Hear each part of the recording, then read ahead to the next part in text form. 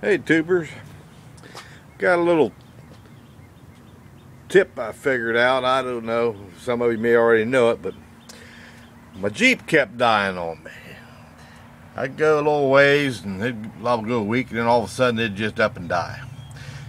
It wouldn't start no matter what, and I kept getting a engine temp sensor and a couple others that are just normal. But I put a map sensor on, heat sensor, changed the thermostat, and they still kept doing it. Well, did it again the other day, and when I opened the hood up, I touched this wire here when I got started. I touched this harness, and it died. So I thought, I gotta check something here. So I took the water bottle out.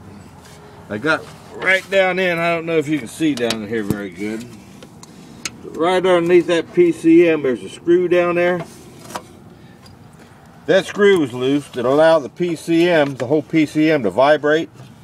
And it vibrated enough that this one little screw right here that holds the harness in had backed out a little bit, was loose, and that let this, when it wobbled, it'd kill the engine.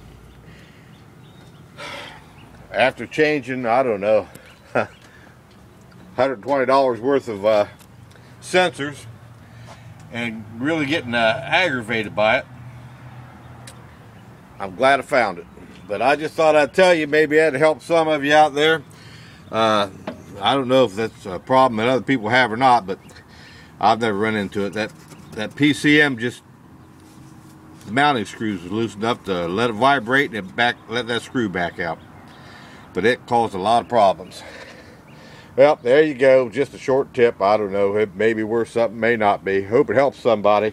I sure like to see it myself. Talk at you later.